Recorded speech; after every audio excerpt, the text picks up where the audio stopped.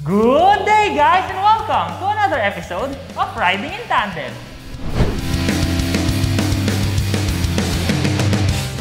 With me, RM. And me, Elaine. At sa episode na to, ang i-review naman namin ay ang bagong MG ZST Trophy. Ano, ready ka na? Parati naman eh. Tara na!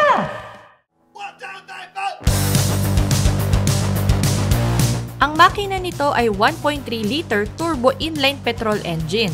May maximum power ito na 163 PS at 5,200 to 5,600 RPM.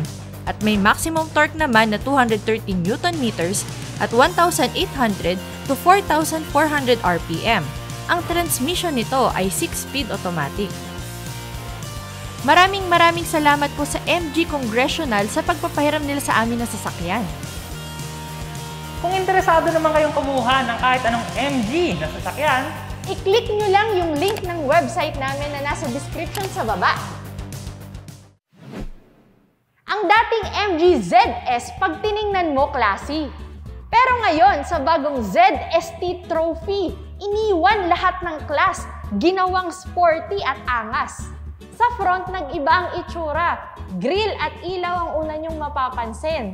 Ang grill, iniba ang shape at mas pinalaki. Blackout pati outline at obsidian matrix ang design. Ang ilaw, iniba ang shape at nagmukhang aggressive. LED na lahat, pwera na lang yung fog lamps. Ang nagdala dito, yung daytime running lights at yung reflector crystals. Ang bumper, naging macho. Muscular ang paligid ng fog lamps at nilagyan pa nila ng air vent design sa ibabaw. Bumagay at talagang naging sporty ang dating. Ang side profile, same lang sa previous ZS. Merong roof rails at merong chrome lining sa ilalim ng mga bintana. Ang pinagkaiba lang, meron ng nakasulat na trophy sa may likuran, merong chrome garnish sa ibabaw ng mga door handles, at may camera sa mga side mirrors. Naka-Tomahawk 17-inch two-toned alloy mugs din na merong red brake calipers. Michelin ang tires na 215, 55, R17 ang size. Sa likod, ilaw at bumper ang nagdala. LED na yung ilaw at iniba ng design. Shark fin ang antena. May third brake light, spoiler, defogger, wiper, parking sensors at camera. Ang bumper, nag-iba na rin. Merong reflectors at air vent designs. Medyo nakalabas din kasi kaya mas robust ang dating. Meron ding twin exhaust tip design. At syempre, alam mong iba na to dahil sa ZST. Nakaturbo na to. alam nyo bang 20% lang sa mga nanonood sa amin ang nakasubscribe? Kaya kung di ka pa nakasubscribe, pasubscribe naman! Kung meron din kayong topic na gusto nyong pag-usapan natin o kaya sasakyan na gusto nyong ipa-review, mag-comment lang kayo sa baba. Malamang excited na kayong makita loob nito, no? Pero saglit lang, tingnan nyo muna to. Ito ang susi ng ZST Trophy. Meron siyang emblem ng MG sa gitna, merong chrome accent sa gilid, shape pa lang ulam na, meron pang pulang accent sa paligid. Meron siyang lock at unlock button, meron din siyang pambukas ng trunk. Ang spare key, nandito sa loob. Para sa price list at loan calculator, i-check nyo na lang yung website namin, www.rit-ridingintandem.com. O, ito na!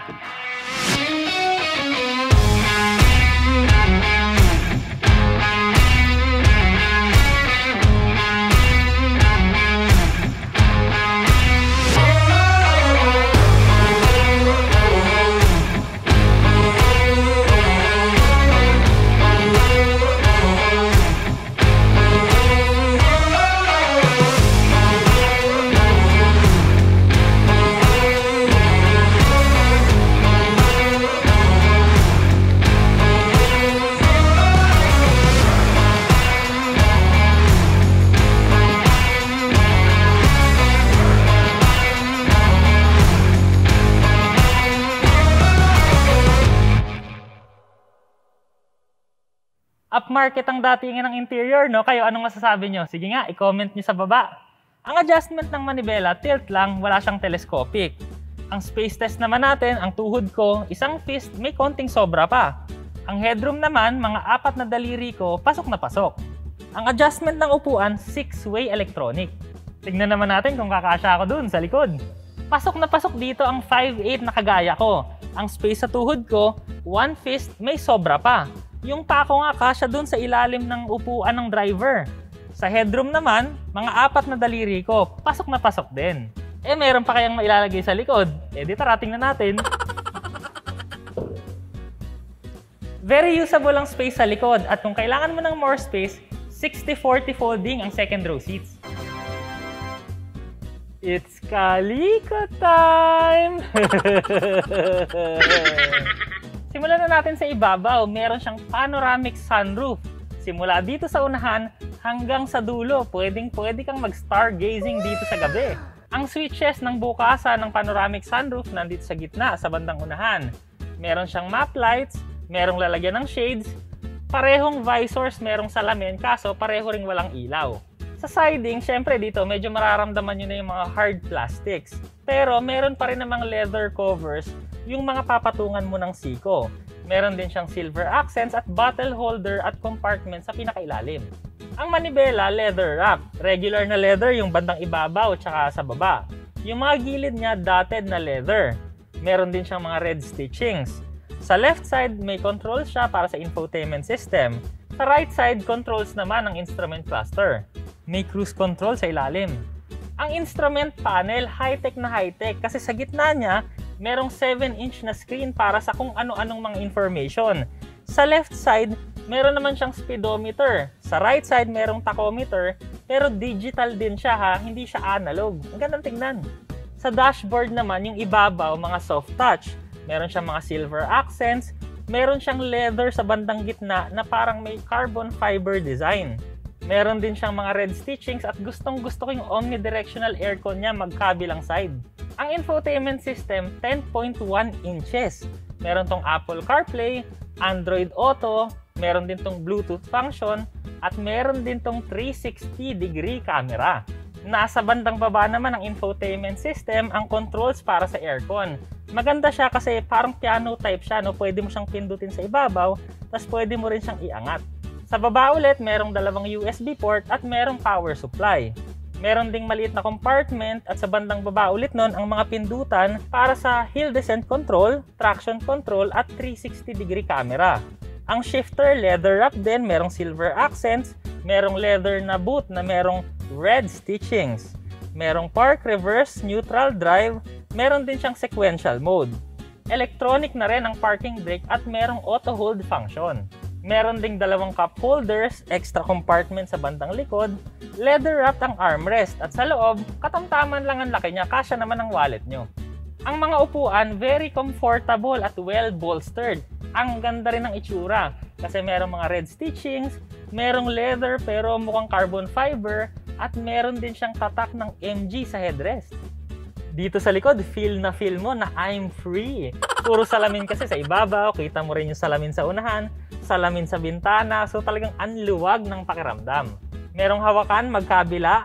Magkabila, meron ding seat back pockets, merong dalawang aircon vents, merong dalawang USB port, merong isofix tethers, 3 ang seatbelt dito sa likod, at may headrest din sa gitna. Dito sa likod, may kasama na kaagad na removable na cover. Sa passenger side, merong ilaw. Magkabilang side, merong malalim na lalagyan. Sa ilalim, nandun yung spare tire na donut lang, tapos yung mga tools nasa bandang gitna. Kung kailangan nyo ng car or motorcycle insurance, mag-email lang kayo sa amin sa getinsured@rit-ridingintandem.com o di kaya mag-text kayo sa akin sa 0968-203-7833. Magpasalamat muna tayo sa mga katandem natin dito sa MG Congressional at ipapakilala ko na rin kayo sa bago nating katandem dito.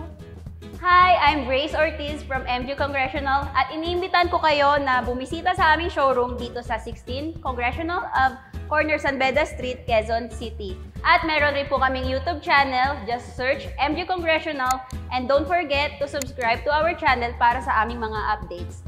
And also, meron rin po kaming Facebook, Instagram, Twitter at TikTok na pwede po ninyong i-follow. At ngayon tapos na tayo sa exterior at interior review. Test drive naman tayo. Ano, let's go? Let's go na! So paglabas nga natin, ito na, kalsada na agad. Ayan. At ang una kong napansin, no? Ang steering, napakalambot. As in, napakalambot. At feel na feel ko rin ang ating sunroof. Napakaganda ng feeling. Panoramic yan. Or airy. At dahil traffic, ang una ko rin napansin ay ang braking. So okay, wala tayong problema. Maganda yung initial bite, lumalakas din, yun. Pero ang importante kasing matesting natin dito, kasi nga iba yung makina nito eh. 1.3 liter na turbocharged, tapos 6-speed automatic na. Dati kasi 1.5 liter, tapos 4-speed automatic lang. So yun yung dapat matry natin ngayon dito. Kaso nyo, lahat tayo nakatigil sa traffic. Kaya pasensya na, maya ulit tayo. Okay, try muna natin ngayon yung radyo. Total, nandito na rin naman tayo. At dahil malaki nga yung screen, kitang-kita mo yung mga pipindutin mo at maganda siya sa mata, in fairness. Yung controls din nga pala nito, mechanical siya, so tinataas baba mo lang siya at nakahilera lang siya sa ilalim nitong 10.1 inch na screen. Nandito na yung controls mo ng infotainment system, ng aircon, yung volume at saka yung temperature ng aircon, andyan. Ay taray, tamo yung aircon pala nito, air purifying. Ayan. O, 'di ba? Pwedeng-pwede. Tamang-tama sa panahon ngayon dahil pandemic, air purifying yung aircon nito, sangka. Napansin ko rin, no, yung shifter pala nito, meron pala siyang drive, meron pang sports mode, tapos meron din siyang manual mode. So ngayon naka-drive lang tayo. Ang shifter pala nito, mas responsive siya kaysa dun sa 4-speed automatic. Mas maganda siyang humataw, tapos yung shifting niya hindi matagal. Napansin ko rin yung suspension, medyo mas ramdam mong mas maganda dito kaysa sa Alpha. Pero nakatulong din siguro dito yung mas makapal na goma. Mas gumanda yung ride niya kaysa sa Alpha. Maganda talaga yung response ng transmission kaysa dun sa 4-speed automatic. Iba talaga yung 6-speed automatic. Ramdam mo rin nga agad kahit hindi ko pa dinadrive, ramdam mo talaga yung bigay ng lakas. Kaya kahit 1.3 liter lang yung makina, meron siyang meron siyang hatak. Oo, hindi siya magpapaiwan sa traffic. Laking improvement nito sa 1.5 liter. Tapos ang kinaganda pa nito, dahil 1.3 liter lang, pag traffic, syempre mas maliit yung makina, mas makakatipid ka rin. Yun, no? May hataw talaga. Drive lang yan, ordinary drive mode, pero may hatak siya talaga. Ayan, drive lang yan, ha? May baon siya, actually. Oo, may baon factor siya. Ngayon, try natin yung sports mode. Magandang hatak nitong 1.3 liter. Pero syempre, mararamdaman mo pa rin yung sa start. Pag low revs, medyo pa siya eh. Parang may lakas na siya, pero hindi pa ganun kalakas. Pero pag tumataas na yung rev mo, hala, ayan na. Pag ba nakabuelo na, yun na. Oo, so naka-sports mode pa rin tayo. Try naman natin yung manual mode.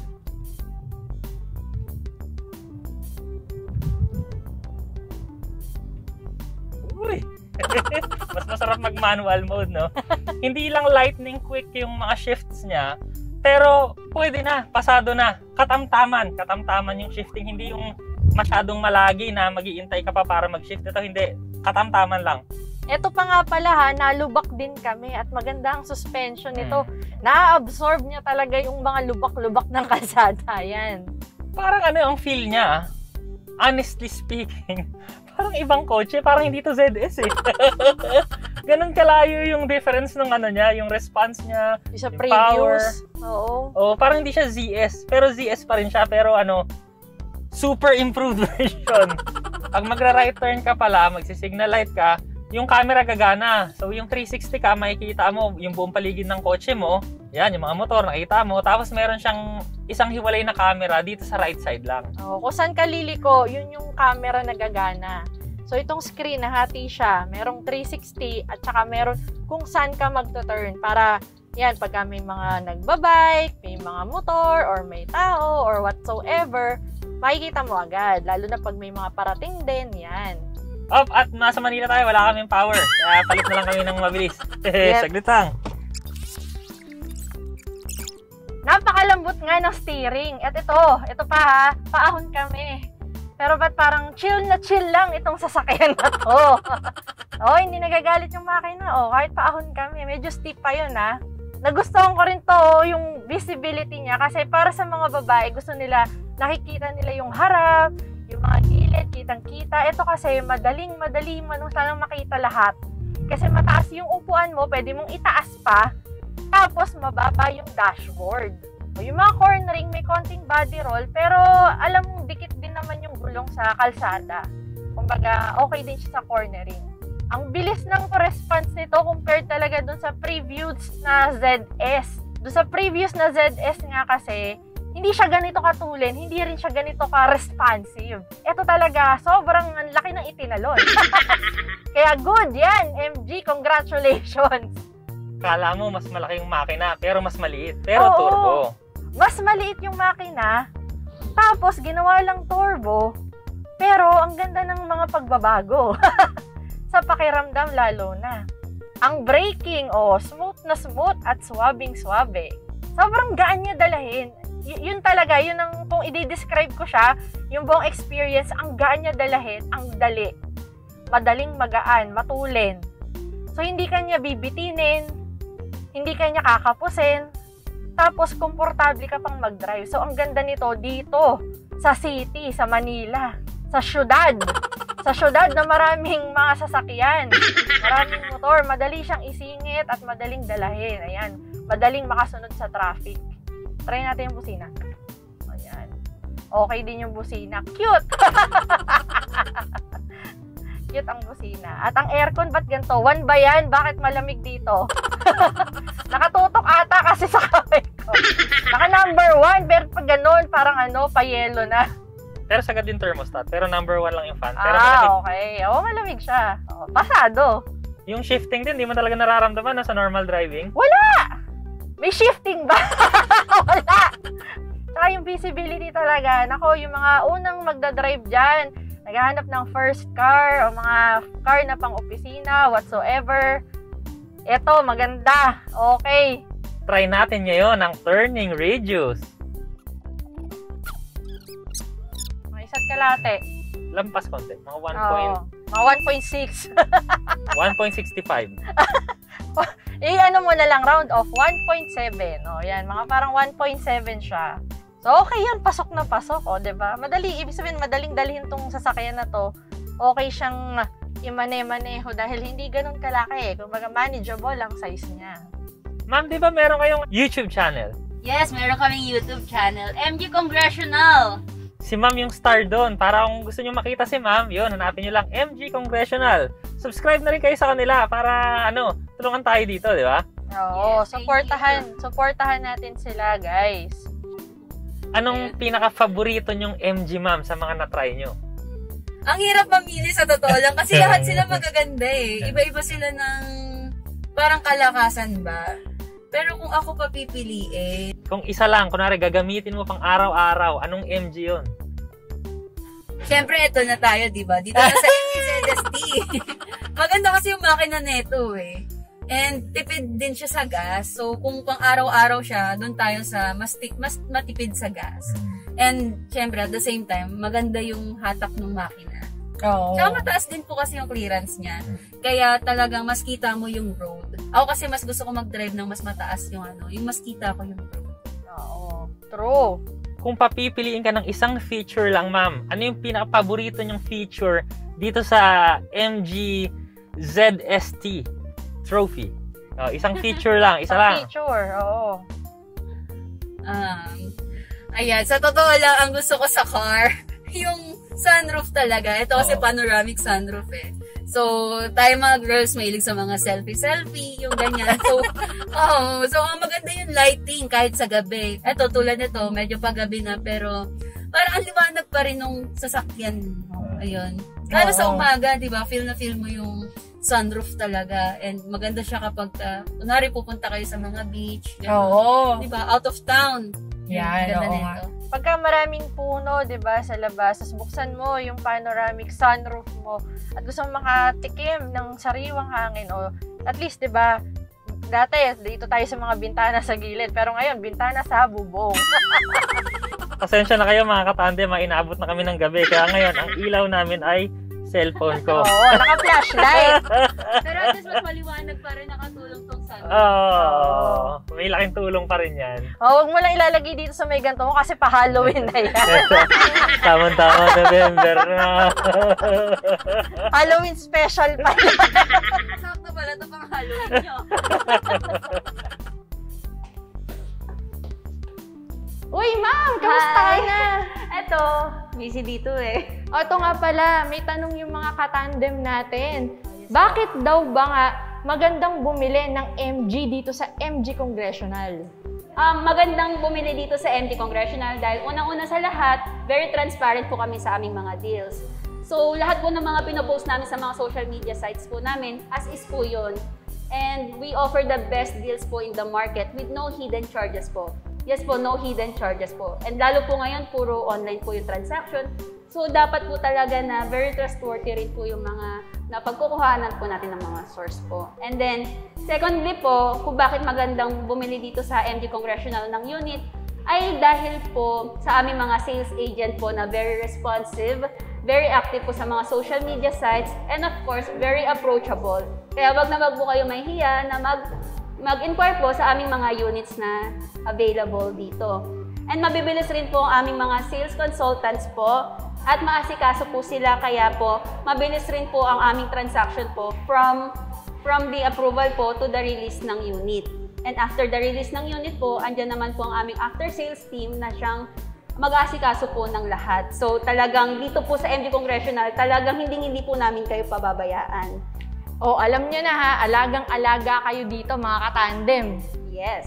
And aside from that po, very accessible din ang aming branch. Dahil nandito lang po kami sa Congressional Road po, madali po siyang puntahan.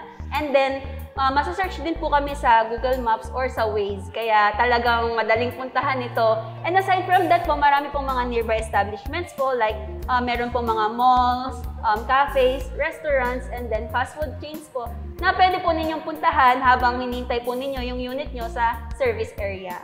O yan ha, convenient pa daw puntahan. And may dagdag pa ako dyan, ma'am. As you can see naman po na may mga available units po tayo dito. Kasi meron po kaming widest range po of inventory. Kaya po, sa mga gusto pong bumili ng MG cars, talaga meron po kaming available na on hand na talaga pag may nag-inquire po, may bibigay po kami agad na unit po. O yan o, kung unit daw ang hanap nyo, meron silang available para sa inyo. Eto pa ma'am, balita ko, yung MG Club of the Philippines daw, dito sila nagpapaservice sa inyo, dito sila nagpapaayos. Bakit nga ba? Yes, tama yan, katandem. 10 out of 10 na MG Club members po ay talagang nire-recommend itong MG Congressional dahil sa aming high quality service and then yung mga talagang mga binibigay namin na mga pa-promos and deals sa aming mga units na available. O yan, ano pang hinihintay nyo? Highly trusted ng MG Club Philippines, itong MG Congressional. Kaya kayo, pumunta na rin kayo dito. Isa sa mga rason kung bakit magandang magpa-service din dito sa MG Congressional ay dahil we give value for money. So even the tiniest service po we provide like free PMS po, we give freebies po like 36-point check-up and free anti-bac disinfection po. And very important po yan ngayon, lalo ngayon kasi pandemic po kaya dapat all well sanitized po ang ginagamit natin. Kahit po yung mga kotse dapat well sanitized rin po yan. Ayun po, and after po, and sa lahat po ng service po namin, after po niyan, lahat po ng papaservice dito ay entitled po sa aming paraffle. And doon, pwede po kayo manalo ng mga items namin like umbrellas, phone holder, USB carport, and many more. And it is worthy to mention rin po dito sa MG Congressional na we have highly skilled personnel dito.